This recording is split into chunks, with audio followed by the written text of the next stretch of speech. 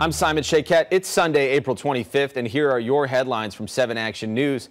We begin with tragedy out of Iraq. That's where at least 82 people are dead after a massive fire at a hospital in Baghdad. More than 100 others are injured. The Iraqi Rights Commission says coronavirus patients with severe conditions are among the victims. Witnesses say it started when oxygen tanks exploded last night. Video from the scene shows firefighters working to put out the flames as workers evacuated patients.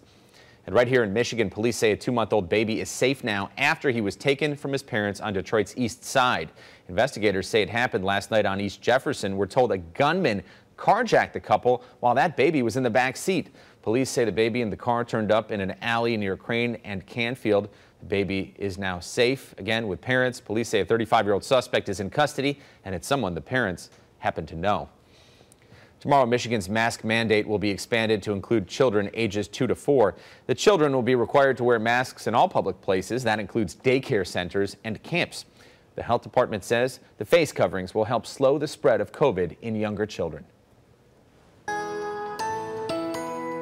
Temperatures today and tomorrow cooler than average. We'll have highs only in the 50s, and then a warm front will bring in much warmer air on Tuesday, high of 83 degrees, showers and storms on Wednesday, and then we'll be back down into the 60s for highs by the end of the week.